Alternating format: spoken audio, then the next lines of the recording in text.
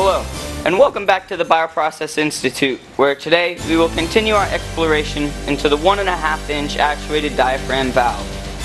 Now today, we have an interesting setup with a 0 to 1000 psi pressure gauge on the left, and it's open to the atmosphere on the right-hand side indicated by the open ball valve. Now typically in process we see multiple diaphragm valves, and timing is a real serious issue when operating these valves. Now let's explore what would happen if you closed two end valves and then you tried to close a middle valve.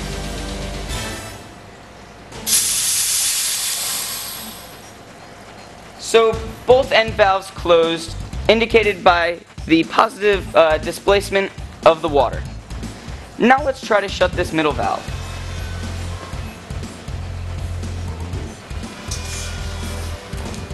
Now, interestingly enough, this middle valve forced the first valve open to create more displacement. We consider this a valve failure. Look out for more from the Bioprocess Institute with diaphragm valves.